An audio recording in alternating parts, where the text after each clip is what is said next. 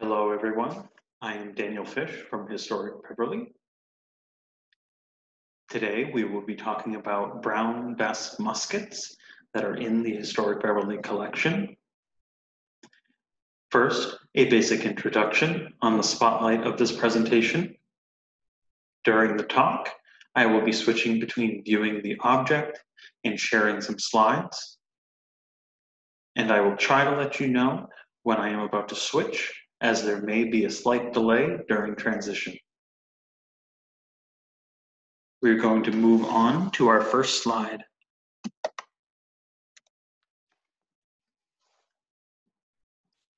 What are muskets?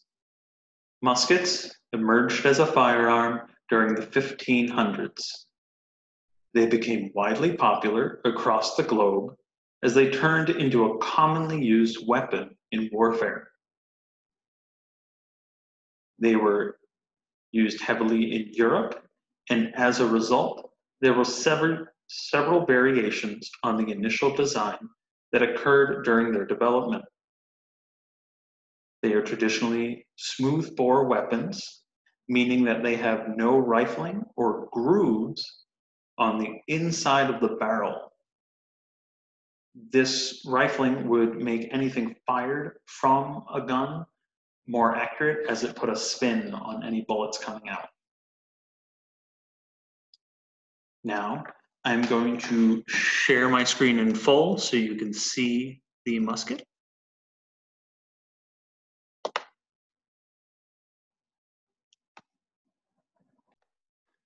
This Brown Bess musket was used in the Revolutionary War by Noah Cressy, a longtime resident of Beverly. During this talk, we will be discussing Noah Cressy, and we will also be talking about the musket and how it has changed over the years, along with examining its ammunition and how American soldiers came into using this British firearm.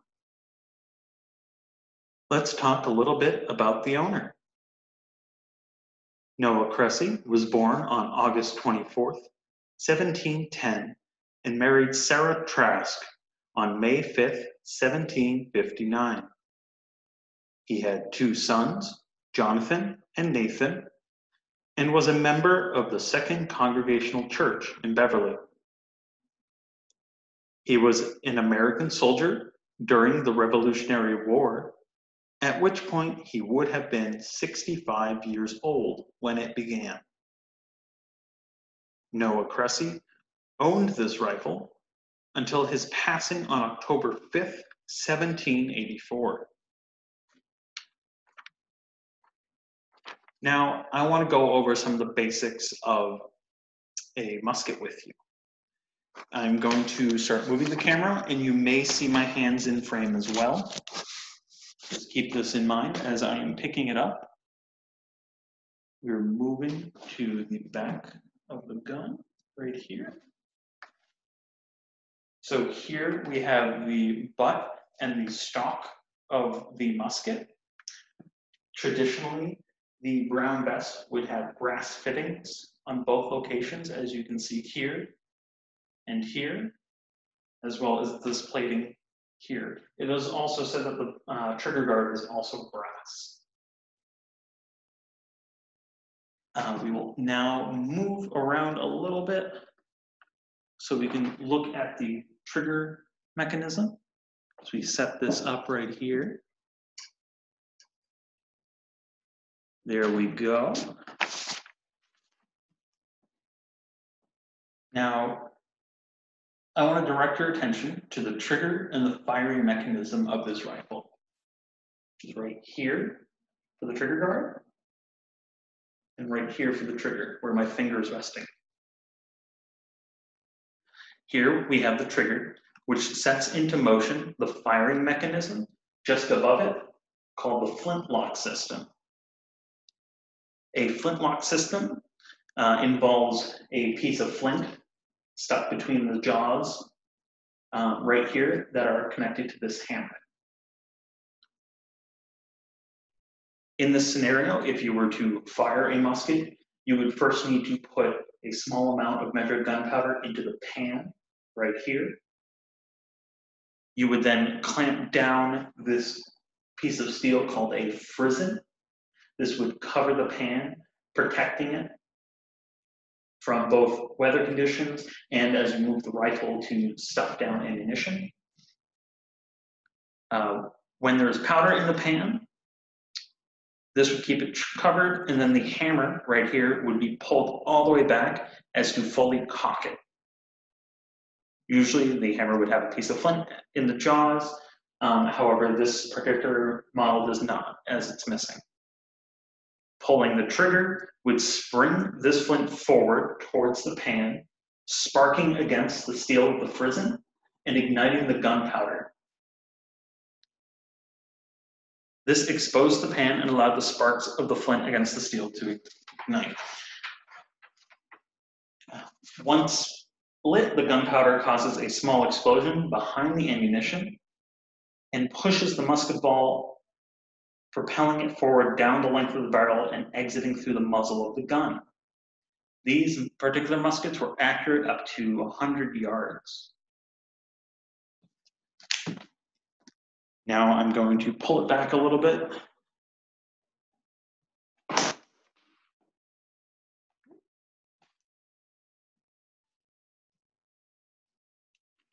Might be a little blurry, but there we go, we focused. I'm going to share my slideshow again with you. And we were going to move on to our next slide as we discuss different types of muskets. Because they have been around for hundreds of years, muskets have changed and adapted depending on the countries and people who use them in combat. From the 1500s to early 1600s, the more common style of musket was called a matchlock.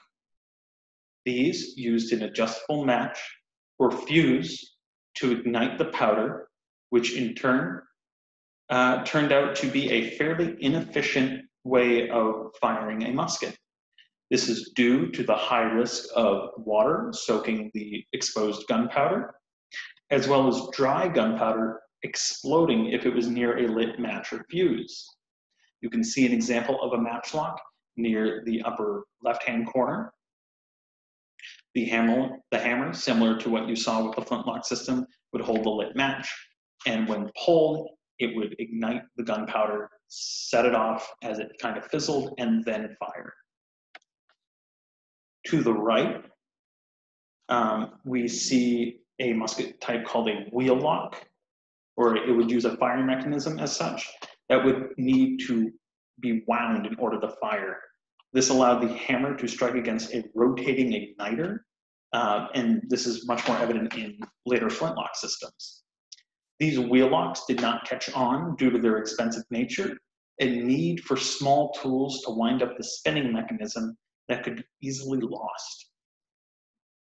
Starting in 1610 and up until the 1850s, muskets used primarily a flintlock system for setting off the packed powder and lead balls. Loading jams were common once the musket had been fired several times, as gunpowder residue would build up on the inside of the barrel.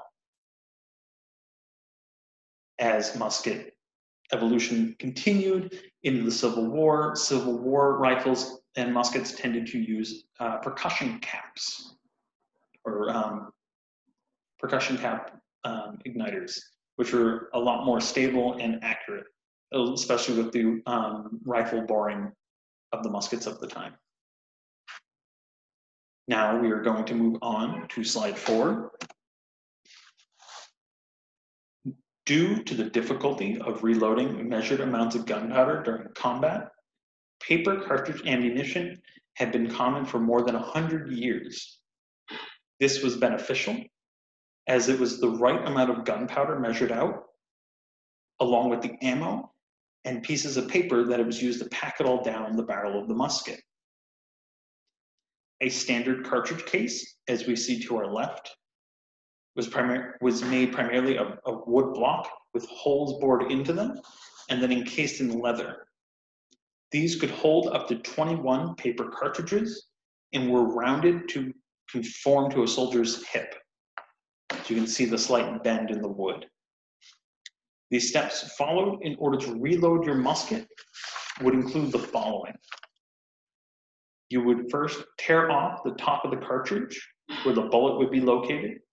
With your teeth, usually, you would then pour out a small amount of gunpowder into the flash pan near the hammer before covering it with the frizzen.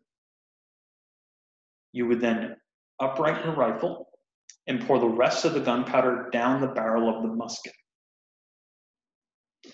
Using your ramrod, a thin metal rod, usually attached to the underside of the musket, you would drive the musket ball down and paper as well into the barrel, packing it tightly. This would make sure that the gunpowder could push the musket ball out and not pass around it. This paper helped with just the whole system of the gunpowder igniting, pushing that packed load through the muzzle and out. The average amount of rounds a soldier could fire, if skilled, would be 3 rounds per minute. With 21 rounds of ammo on a soldier, this would be roughly 7 minutes in order to fire off all the rounds. However, this was uncommon due to the risk of misfiring as gunpowder residue built up and how close soldiers needed to be in order to fire their muskets and be accurate. Most guns would have a bayonet on the end of the musket barrel. This allowed those that fired their muskets to charge the enemy once their rounds were fired and engage in close combat. You can see on the middle of the slide, we have an example of a ramrod. That is the one taken from the rifle that you see here, the musket you see here. And to your right, you can see a paper cartridge with all its separate components, the musket ball, the gunpowder on the paper, and then what a fully composed paper cartridge would look like. We are then going to move on to our next slide. Now, what is a Brown Bess? Brown Bess is the nickname for a flintlock British land pattern musket. The Brown Bess nicknamed itself after the uniform color that the rifle has with its walnut wood. However, there are rumors of its origin, such as being named after Queen Elizabeth I, as well as some workers within the city of London. The specific style of the one you see here is a long land pattern musket, which was standard issue from 1722 until 1793. Long land pattern muskets tended to have brass fittings on the butt, stock, and trigger guard. This style of musket was constructed in England and kept at an armory. The location of which armory these muskets were from were stamped into the metal plate on the stock of the gun to the left of the hammer. Noah Cress's musket, as you see at the top of this slide, would have been stored in Dublin Castle. The bottom musket, a second model Brown Bess, was kept at the Tower of London. Be moving on to our next slide. Now, the big question is, how did Noah Cressy end up with a British Brown Bess? In the most common method, he likely acquired it by taking it from a dead British soldier or received it after it was stolen from a British supply shipment. This was usually done through privateers such as Hugh Hill, who we also have a spotlight presentation on. Colonial American muskets were not produced on as large of a scale as British firearms, as materials and staff were difficult to come by in order to produce these muskets for tens of thousands of soldiers. This would also be a risk if you were caught making muskets for the Continental Army. Because of this, they had to make do with what they could steal, scavenge, and create on their own terms. It would not be until 1778 when the French became allies with the colonies would a French supply of muskets make their way into the colonies and into the hands of the Continental Army.